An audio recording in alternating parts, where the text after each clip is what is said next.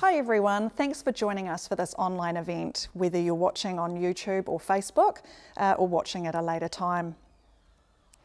My name is Nicola Hunt and we're here tonight live streaming from the Riverside Church in Kaiapoi, which is also one of our civil defence centres when we need it, and is also located within the yellow evacuation zone, which Brennan will explain a little bit later. Joining us is Justin and Brennan. Justin is a Natural Hazard Science Advisor at Environment Canterbury, working in the Natural Hazard Science team. Justin's main area of expertise is in understanding coastal processes and coastal hazards and applying that knowledge to better manage the risk to people and property from coastal hazards, including tsunami. Brennan is the Emergency Management Advisor for the Waimakariri District Council. He oversees civil defence in the district and is one of the key people responsible for making sure our communities stay safe. So what we'll cover tonight, Justin will be talking about Tsunami 101, Pegasus-based tsunami hazards and the science behind the modelling, and then Brennan will talk to us about Waimakariri's tsunami evacuation zones, tsunami warnings, what to do and how to prepare. If you've got any questions, just pop them in the chat or comments box on YouTube or Facebook. And now I'm going to swap places with Justin and he's going to go over the science behind tsunamis with you. We'll be back in a tick.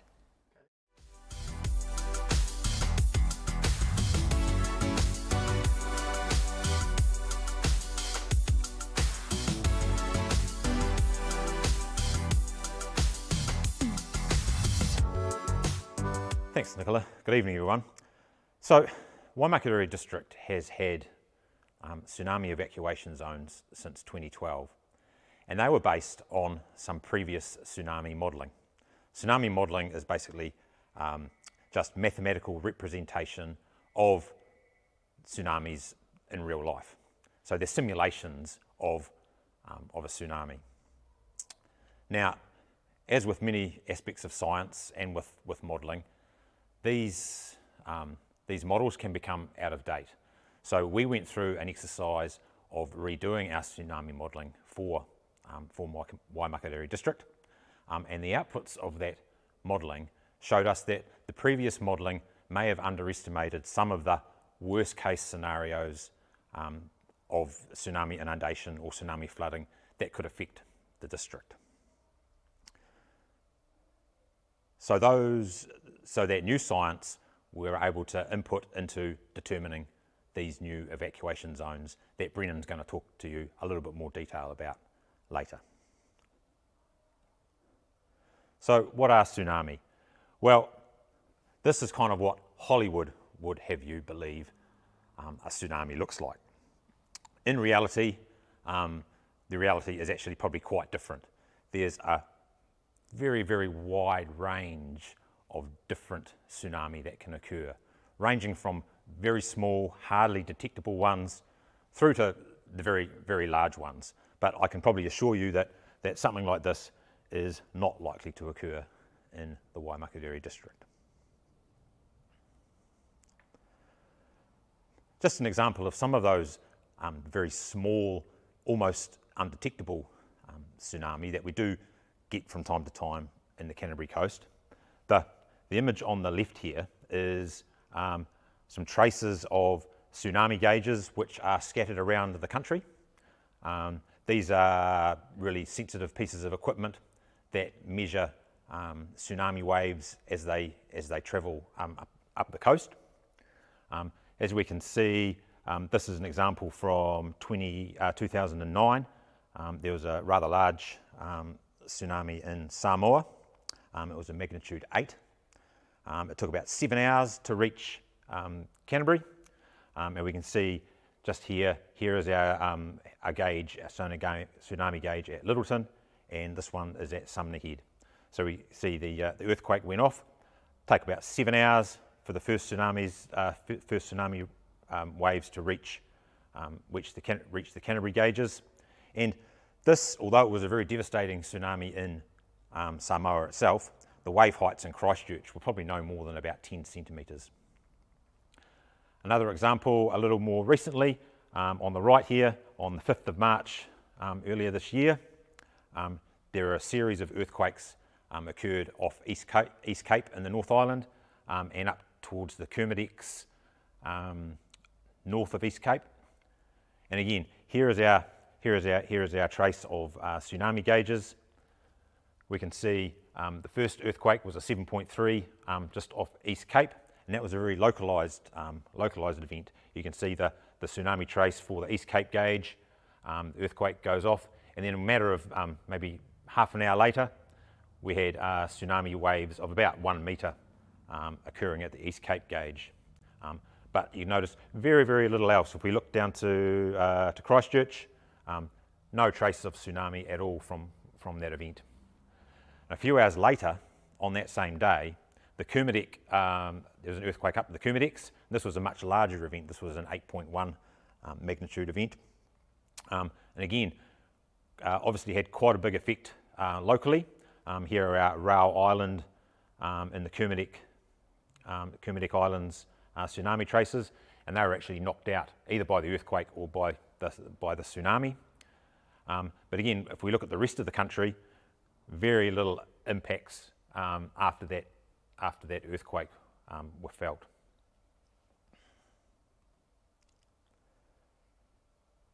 One of the biggest tsunami to affect Canterbury in recent times was after a tsunami in 2010 from Chile.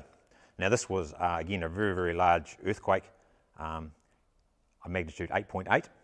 It took about 14 hours to arrive from Chile to Canterbury, and when the waves got to us, they were probably in the order of half a metre to a metre. So relatively large waves. Obviously, the waves of that height are not large enough to cause any flooding. But what we did experience, as you can see in these images, is they can set up very strong and unusual currents in our coastal environment. For example, on the left-hand side, we've got the O'Kane's Bay estuary. You can kind of see the swirling eddies that this particular tsunami in 2010 caused. And similarly, the one on the right is at Caroline Bay in Timaru. Again, you can see the swirling eddies that occurred as the tsunami wave came into the bay. So these are probably some of the more likely and more regular tsunami events that we will experience here. Events that will only really not inundate, but could cause dangerous conditions within our water bodies themselves. Then obviously on the other side of things, we can get these very large, devastating tsunami events. For example, the unfortunate events that happened in Japan in 2011. This was a massive earthquake, a magnitude 9. Locally in Japan, it caused waves of up to around 15 metres in some areas. But after that tsunami reverberated around the earth, we did feel that in Canterbury as well. The waves in Canterbury were probably around half a metre in height. So it caused similar kind of funny tidal currents and variations in sea levels to a very small magnitude around our coastline. So what are tsunami? Well, generally a tsunami is caused by some disturbance of the entire water column or the entire column of seawater above, say, a fault, for example. Obviously, faults are not the only, underwater faults are not the only causes of tsunamis. Tsunami can also be caused by large landslides falling into a water body or ocean. They can be caused by volcanic eruptions doing a similar sort of thing, disturbing the water column. But by far the most common mechanism for causing a tsunami is an underwater fault line going off. And the important distinction between a tsunami wave and just your normal ocean wave is that fact that the tsunami wave disturbs all of the column of water. Ocean waves are caused by the wind. They're caused by the wind blowing across the surface of the water, and only the very top few metres of the ocean is disturbed by a wind wave. Whereas with a tsunami, it's that entire water column, and that's a very important consideration when we look at the differences between a tsunami wave and a wind wave. Now, tsunami waves are also called long period waves. A period is basically the time difference it takes for the crest of a wave to reach a certain point. Tsunami waves can be up to tens, often hundreds of kilometres long in terms of their wavelength. But what they do in deep water is they don't have much height. So probably even the very largest tsunamis won't have a height greater than about 1 metre or 1.5 metres going through the water column. But the thing that they do is they just move incredibly fast. So tsunamis can move at about the same speed as a jet plane. So we're talking 700 to 900 kilometres an hour. And the deeper the water, the faster they move. So tsunamis move really fast in deep water. But as they progress across the ocean, and they come into contact with shallower parts of the ocean, they slow down. And when they approach shore, they slow down even more. So what we tend to get is that the initial crest of the wave slows down. The crest of the wave in behind, though, is still going at that same pace. So the distance between the waves tend to shorten. But remember, we've still got that energy, that whole energy of the water column under those crests. And what happens? All that energy gets transformed into an upwards movement. So that's when we get the wave height builds up when it reaches the shore. The wave slows down, but even though it slows down, when it reaches the shore and when it inundates the land, it can still be moving at speeds of up to 40 kilometres an hour. So speeds that are much, much more than we would be able to run. And one way you can think about tsunami waves when they reach the shore is not necessarily one of these large Hollywood type massive breaking waves. They're going to look a lot more like a very fast incoming tide. And another aspect of that is that we're going to get, not only is it a large fast incoming wave, that wave will also recede as well. So whereas a wind wave, for example, from the ocean you might get a wave breaking every 10 to 15 seconds. A tsunami wave will come in and break, and it will keep breaking and keep breaking and keep moving for several minutes, maybe even an hour. So you've got it's all that massive water within that wave that causes the damage in these very big events. And that's what makes tsunami so dangerous.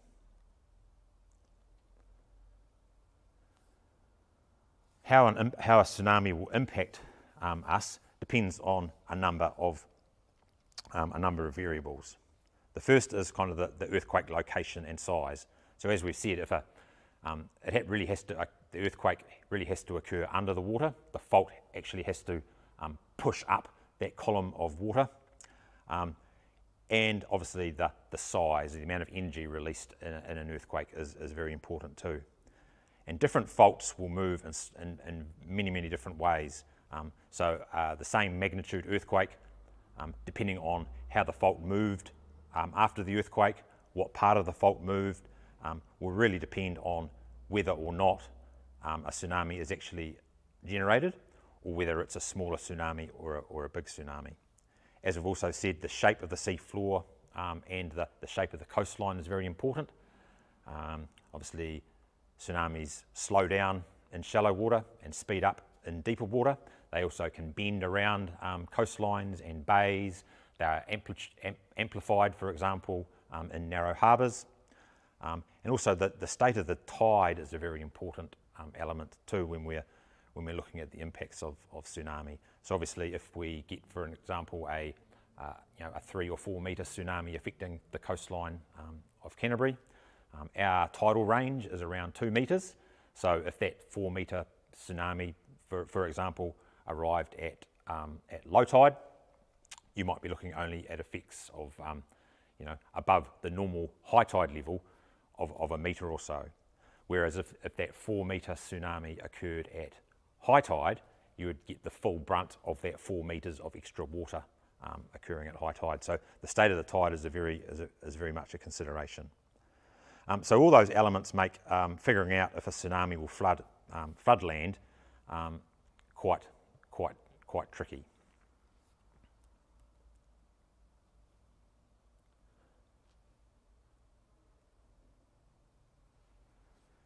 So this is a map of obviously New Zealand, but also a map of the different colours represent the different water depths off the coast of New Zealand. And also, as you see, New Zealand is obviously very tectonically active, which makes us quite vulnerable to these local and regional source tsunamis. New Zealand obviously straddles 2 continental plates, as we can see here on the right-hand side is the Pacific plate, and on the left is the Australian plate. So the Pacific plate is diving under the Australian plate, and where these plates join and where one goes under the other, they're called subduction zones. So there's 3 main subduction zones that we have in New Zealand. There's the Kermadec subduction zone up north of New Zealand, stretching up to the Kermadec Islands. There's the Hikurangi subduction zone off the east coast of the North Island. And then there's the Pusiga subduction zone off the south island of the country. So this makes, and these subduction zones are quite vulnerable to quite large, potentially tsunami generating earthquakes. Pegasus Bay is exposed to, I guess we call them 3 different tsunami sources. The first one is local source tsunami. So local source tsunamis are tsunamis that we would expect less than an hour's warning to arrive at the coast. So for us in Pegasus Bay, we're talking any tsunami source upwards towards within Pegasus Bay itself, but also up towards Kaikoura and even to the southern part of the Hikurangi subduction zone. Probably if an earthquake that generated a tsunami went off there, we would expect sort of an hour or less warning for that tsunami to affect us. The second type are regional source tsunamis. So we can see on our map here this thick grey line. Hopefully you can see that okay, this thick grey line. So that's kind of an area where we expect regional tsunamis to occur. And these are the tsunamis that we would expect probably would take between 1 and 3 hours to arrive on the Pegasus Bay shoreline. Now these are the kind of the tsunamis that you would probably, the earthquakes that generated them, you would probably feel them as a long earthquake. Not necessarily strong because they're a little bit further away, but you would expect them to be long rolling motions of an earthquake. And the third tsunami source that we're vulnerable to are distant source tsunamis. So these are tsunamis kind of outside this grey blobby line. Thus tsunamis that we could expect would take greater than 3 hours to reach us. So as an example, distant source tsunamis might be sourced from South America, Central America, even Alaska, and as we said before, Japan. We do get tsunamis if they're generated this far away, can still reach us and still affect us. In fact, some of the biggest tsunami that have affected the Canterbury coast have been from these distant source tsunamis, and that's what our modelling tells us as well. Particularly vulnerable to tsunamis generated from South America. They've got an uninterrupted travel distance and run all the way from South America, bang into Pegasus Bay. So,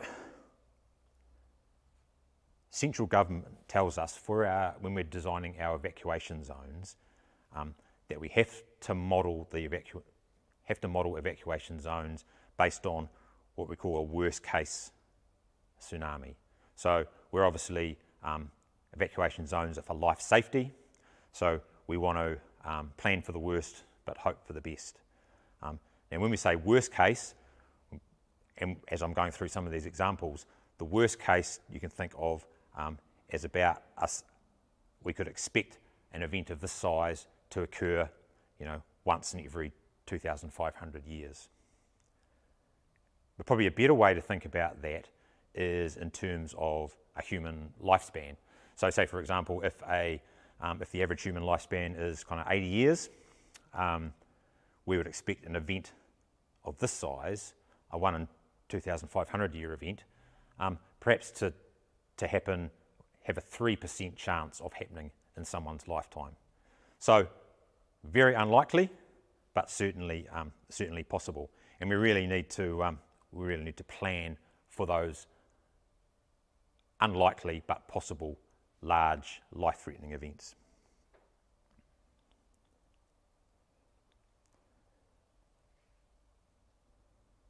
We had GNS Science do the tsunami modelling for us, and as I mentioned earlier, the previous modelling that was done for the Waimakariri district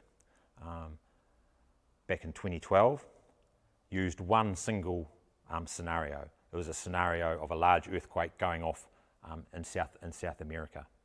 Now, with the latest modelling, what GNS Science have done is they've actually modelled hundreds and hundreds and hundreds of different types of tsunami, and done what they call an ensemble model. So basically, pushed all those results together to find a worst case scenario, and these are what these models show us.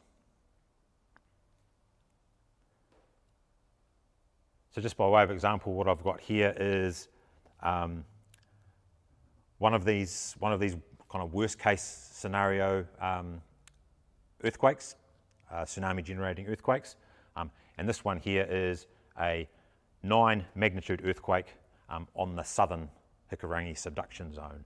So where our red blob is here, this is an earthquake happening towards the end of the Hikurangi subduction zone, kind of offshore from Cook Strait. So the very southern end. So this is kind of bordering on our local/regional source tsunami. So the travel time is likely to be 1 hour, or even less than 1 hour for the first waves to arrive. And we would expect wave heights of up to 9 metres above normal sea level to occur. But as I said, this is the worst of the worst case scenarios. It's very, very hard to model or predict what sized earthquake will cause what size tsunami waves, but this is what we believe to be the most credible worst case scenario for an earthquake like this. And the picture on the right hand side basically shows what we could expect the inundation or the flooding to be like from a tsunami of this size generated from this particular location. And if we look a little bit closer, the most vulnerable areas of the district, what the modelling showed us is that the coastal dunes of the Waimakariri district, we've got some nice, big, lovely, well-vegetated, healthy sand dunes. So they are likely to absorb and stop much of the direct inundation from a tsunami like this. But we would expect the the flooding to come is in our low-lying areas around our river mouths. So up near our Ashley river mouth and Waimakariri river mouth. The inundation is expected to come up the river mouths and flood around the back of the dunes and around the back of the beach, rather than directly overtopping the dunes themselves. The second example we've got here, or the second tsunami scenario, is a magnitude 3 earthquake up at the southern Kermadec subduction zone. So around off our East Cape area. Travel times for this one, we're looking at around 2 metres for the first waves to arrive. And again, similarly to our previous example, we'd expect wave heights of up to 9 metres above normal sea level. But again, this is the worst case, and they could be much less. And just a third example of a scenario is one of our distant source tsunami. Earthquake off the coast of South America, a really, really large earthquake, a magnitude 9.45 earthquake. Now, to put that into perspective, the biggest ever recorded tsunami, the biggest ever recorded earthquake since we've been able to measure these things was a 9.5 earthquake. So this kind of earthquake that we're talking about in this scenario is getting up there pretty much with the largest earthquake that's ever been recorded. Tsunami generated in this location, travel time to New Zealand or to the Canterbury coast would be about 15 or 16 hours, but the wave heights could be up to 12 metres above sea level. So really, really quite large waves could be expected from an earthquake from this location. And again, similar example in terms of our inundation extent, coming in through the mouths of the Ashley and the Waimakariri rivers, but extending quite a bit further inland. But we also asked GNS to model several different tsunamis generated by that could cause maybe smaller sized events. Okay, so we've talked about these worst case scenarios, but as I said before, we're more than likely to get waves, tsunami waves, that are slightly smaller than this. So it's interesting to know what areas those smaller type events could inundate. So this is just an example of, okay, so if we got a 3 metre tsunami, what areas would be affected? And for the Waimakariri district, obviously, we're looking pretty good. Maybe just some minor inundation again around the river mouths, at the Waimakariri and the Ashley estuaries, but certainly no inundation anywhere else. We did a similar sort of thing for a 5 metre wave, so a significantly higher wave than the 3 metres. And again, really interesting to see that very little impact behind the dunes for most of the coast, and again limited to our river mouth environments. But probably one of the good news stories to come out of the modelling is that it's unlikely that any of the offshore faults off Pegasus Bay themselves. GNS looked at 20 different fault sources within Pegasus Bay, and when they modelled them, none of those earthquakes generated by these faults would be big enough to cause a tsunami any greater than 3 metres.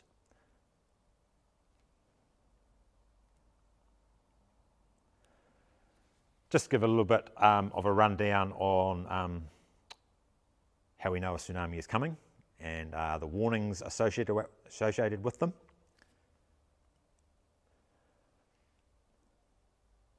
We don't really know for sure whether a tsunami is being generated until it reaches one of our coastal sea level gauges or one of our dart buoys.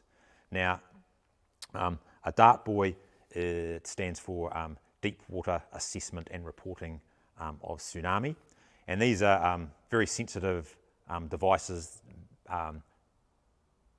placed on the sea floor, connected to a buoy, which sends the signal from them to instrumentation on shore.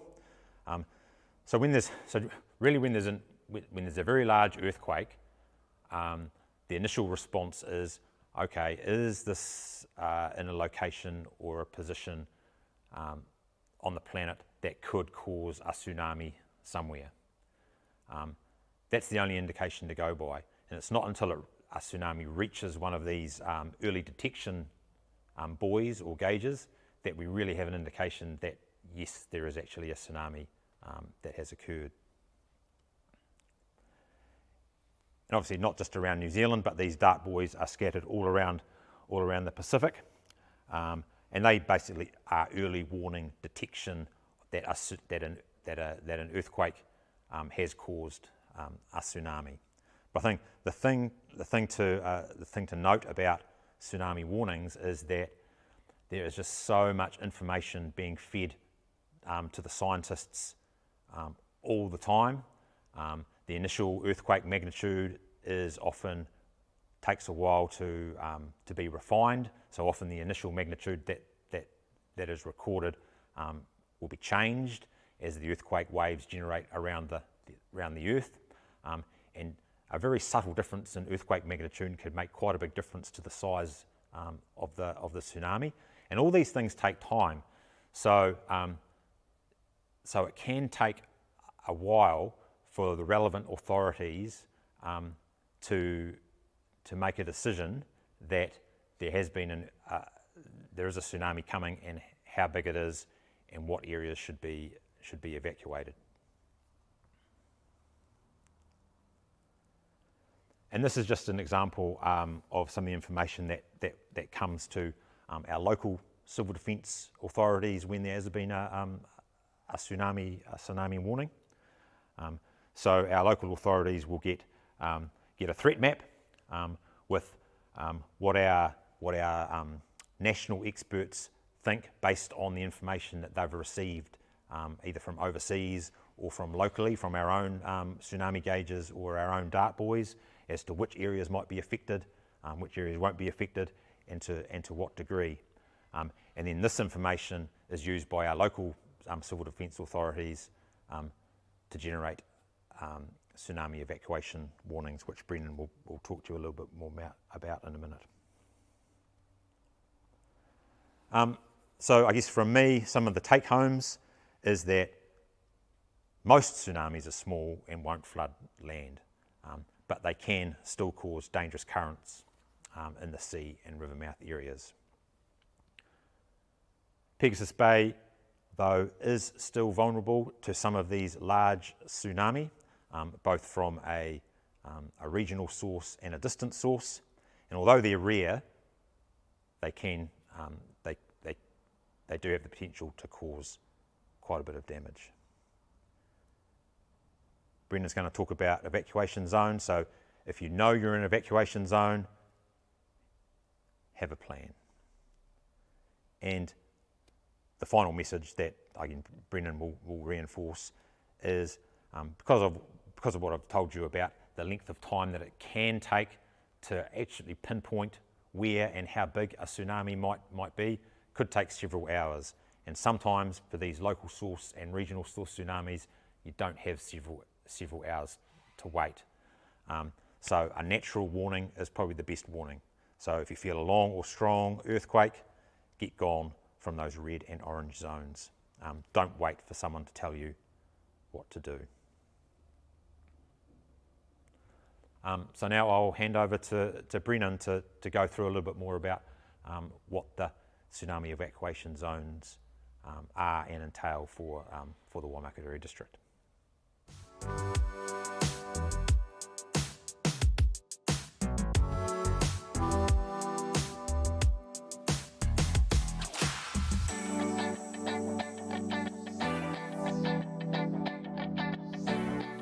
Tēnā koutou katoa. I'm going to talk now about our evacuation zones. And as Justin said earlier, the evacuation zones are not identical to the tsunami inundation zones. In some cases, we've had to stretch the evacuation zones out to meet the nearest road, and in other cases, we've had to shrink the evacuation zone to meet the nearest road. We want to use the roads as boundaries because they are things that people can identify with, particularly local residents, know most of the streets nearby to their homes, so they're easy reference points for them if they ever have to evacuate. So our first evacuation zone is the red zone. And the colour coding system that we're using here is a national standard across New Zealand throughout the civil defence sector. So you will find the same sorts of colours being used in Christchurch City and Hurunui to our north. So our red zone is the area most likely to be affected by tsunami. And for us, in its simplest terms, it's pretty much the beach sandy area. And at the river mouths, so where the people are fishing, where people are swimming, where children are building their sandcastles in the summertime, the beach sandy area and the river mouths, particularly the Ashley and the Waimakariri river mouths, are the areas you need to be worrying about as far as our red zone is concerned. So, if you feel a long or strong earthquake, one that lasts for a minute or longer or nearly sweeps you off your feet, you need to get gone. Get away from the red zone as quickly as possible. Don't wait for a warning. If you hear the sea making loud, unusual noises, or you see the sea behaviour, the water behaving in a way that's most unusual, get gone, get out of there straight away. If you hear a civil defence warning system telling you to evacuate, get out of the red zone straight away. Our next zone is the orange zone. So this is an area inland that is potentially going to be inundated when tsunami occurs. Similarly to the red zone, there's a good chance you're going to feel the earthquake that causes the evacuation of the orange zone. So once again, if you feel a long or strong earthquake, get gone. If you hear the sea making unusual noises or you see the seawater behaving in a really unusual way, get gone. Or if you hear a civil defence warning to evacuate the orange zone, get gone straight away. Our next zone is the yellow zone. So this is an area that is possibly going to be inundated by tsunami. It is less likely than the orange zone or the red zone that this area will be inundated. It is most likely that you're not going to feel the earthquake that causes this. So this is probably going to come from a distant source tsunami from perhaps South America. It could take as long as 12 to 17 hours approximately from the time of the first earthquake before the first tsunami wave arrives on our shores, and you will not feel the earthquake that causes this. So your only warning really is going to be official warnings from civil defence. So if you hear the warnings to evacuate the yellow zone, evacuate immediately. Then we have the white zones, or the areas that are not part of our formal official tsunami evacuation zones. So if you're outside the red, the orange and the yellow zones, you are in a zone that is deemed safe. You are not at risk of earthquake when you're in these zones. So even if you hear an official warning to evacuate because of tsunami, you do not need to evacuate the white zone. If you live in this area, you might even want to open up your home as a safe refuge place for people who are evacuating from any of the other zones. So I explained before that I was going to zoom into the maps and show you how our evacuation zones have evolved. What you're looking at on the screen right now is what used to be our tsunami evacuation zones. And you can see that they are 1, 2, 3, 4 separate polygons. And because of the new science assessment, this has now changed, and these are no longer our tsunami evacuation zones. What you're seeing here is our new evacuation zones, and it's pretty much one large polygon with the 3 different coloured zones in it. So this map is the Council's publicly available map. You can go into this map at any time through the Council's website, and you can go into an exact version of this through Environment Canterbury's website as well. And if you think you live inside or near one of these evacuation zones, you can go into the window there, and just like Google Earth, you can insert your property address and it will take you in right to where your property is. And I'm just going to randomly pick a property inside Kaiapoi.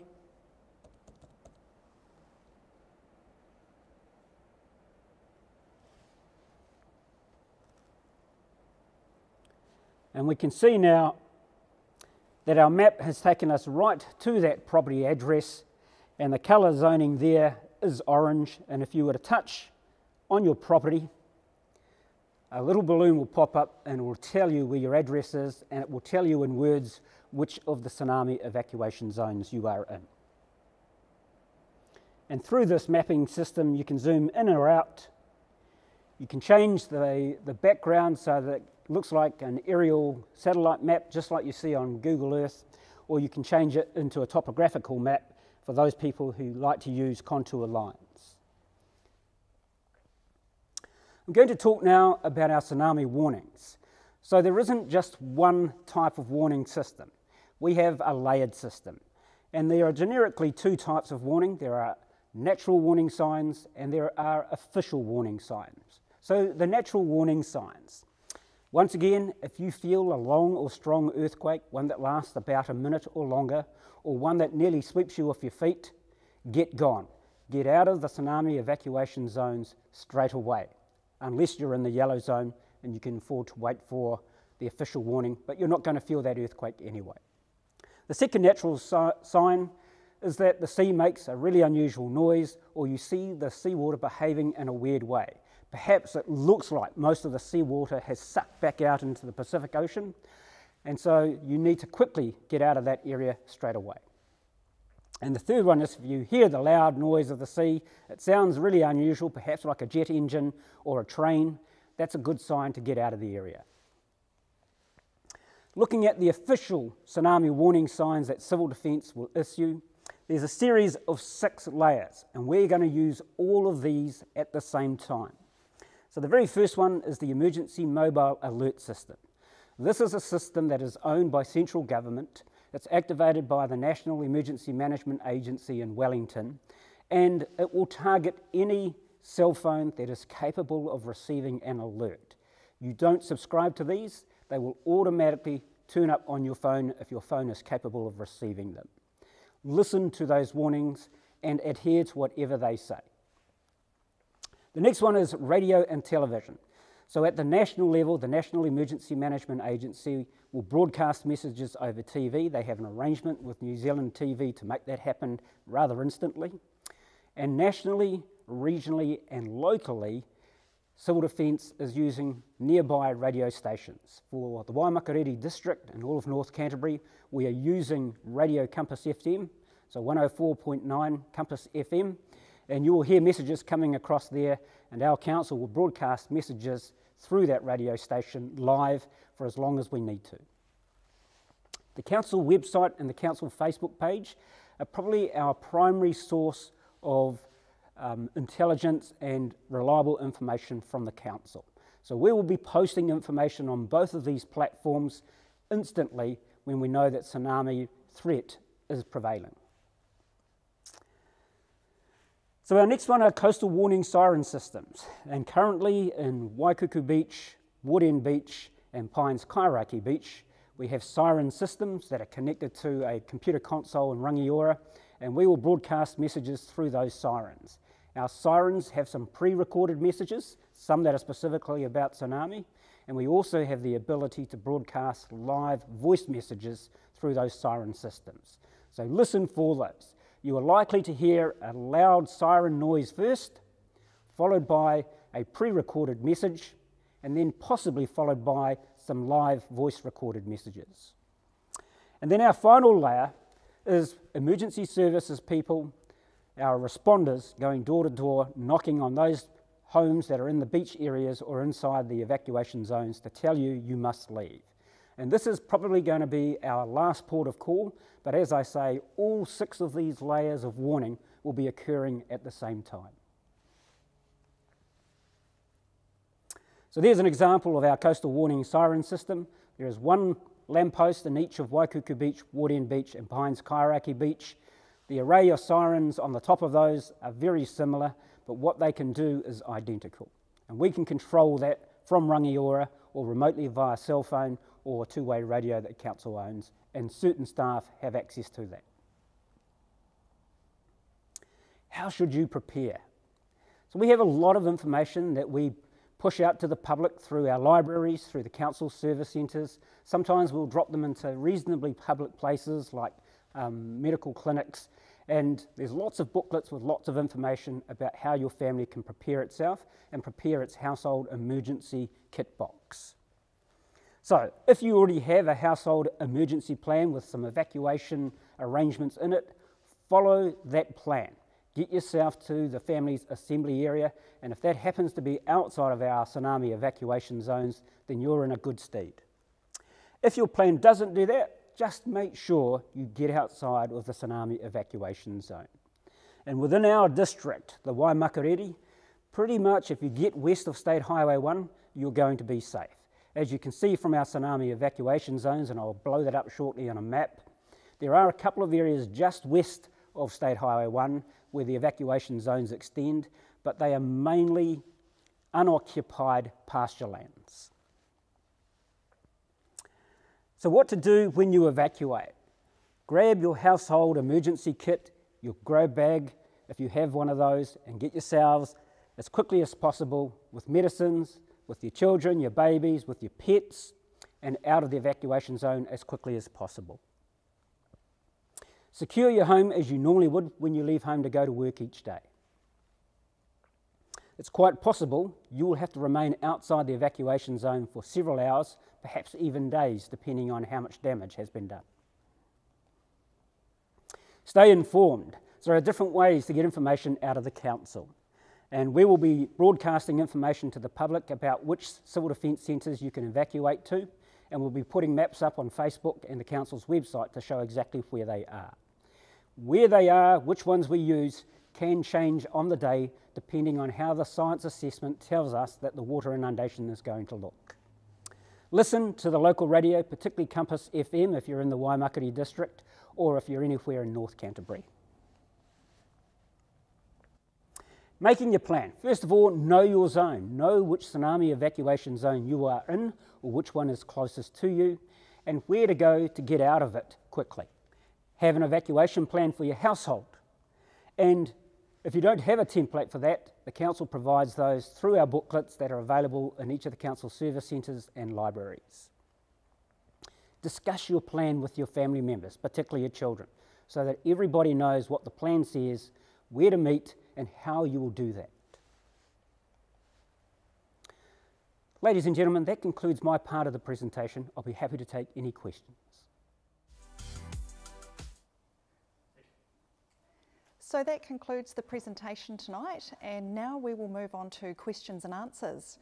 Our first question from Dan, will Pegasus and Kaiapoi be getting tsunami sirens now that they're in tsunami zones? Brennan, I think that's probably a good question for you. Yeah, so this is a really good question. Each of our beach communities has something in common, and that is pretty much a single road in and out. So congestion is a potential risk in most of the areas, particularly the beach communities.